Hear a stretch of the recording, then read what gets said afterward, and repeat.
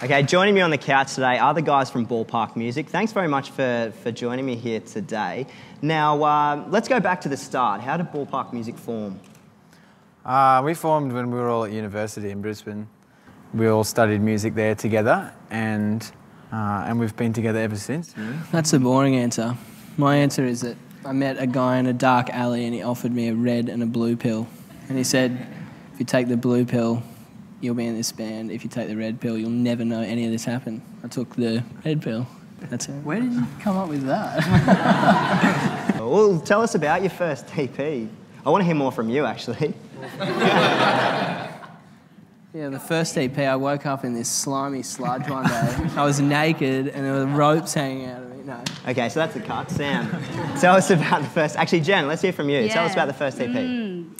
Well, we didn't really know each other then.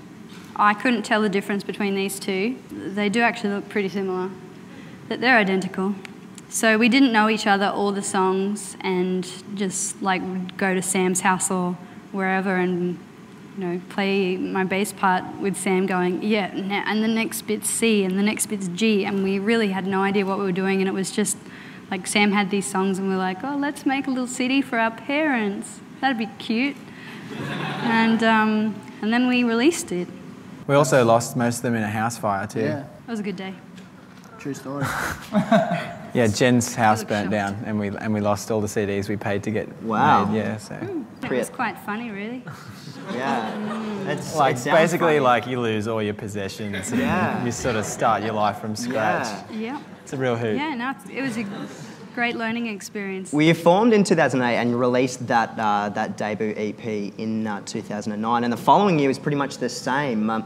You released your second EP, Conquer the Town Easy as Cake. What were the challenges that you guys faced in backing up the success of the first EP?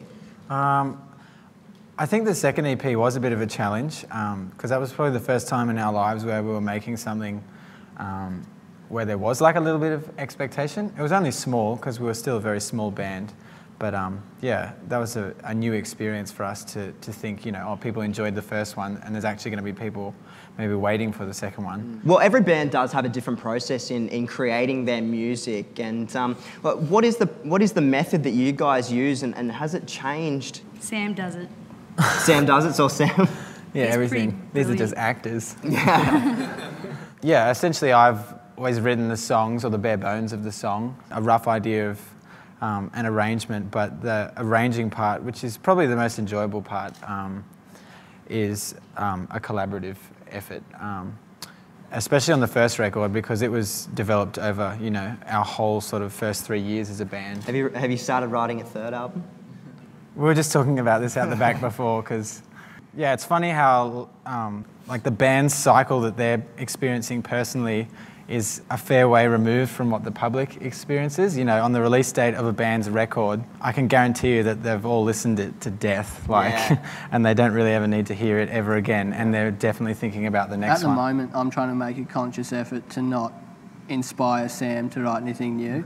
He's really easily inspired. Sam might be on guitar and he'll just start, playing a little riff, off the top of his head, and I'll start playing along on the drums, and then from there, a week later, he'll go, oh, dude, I wrote this song, and I'm like, no, don't play along with him, just let him go. That makes me sound like I'm a naughty little kid, like, You he's are. really easily inspired, keep stimulus away from him. Damn, he's onto us, Tell us about your next gig. That's the Caloundra Music Festival. Oh, yeah. It is, yeah. You looking forward to coming up here and playing? Yes. I have to skydive. Go to skydive? Yeah. We need to put Get a this in chance to go context a with you. bit. That's like a promo thing for Caloundra Yeah, Music no, Festival. and someone gets to go with Paul, but they were like, you're going to skydive with someone who wins a competition, and I think we all heard the email first, and we were like, nah. Oh, dude, you're the only one left. So Paul gets to jump out of a plane, and we get to watch. We're running out of time, but I want to ask you just 5 quick questions that I'm going to ask every band that comes on the show. So the first one, if Ballpark Music was an animal, what animal would it be? A dog.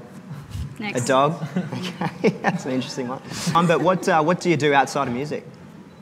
Watch the cricket. Watch sport. Okay, cool. Play with If you cats. could play with any artist in any location, who would it be with and where? This Quicksand. Julian Casablancas, In My Bedroom. Blur, Hyde Park. Yeah, that's a good one. Actually, yeah, Blur, Hyde Park. Ben Folds Anywhere. Who's the most underrated band in the industry?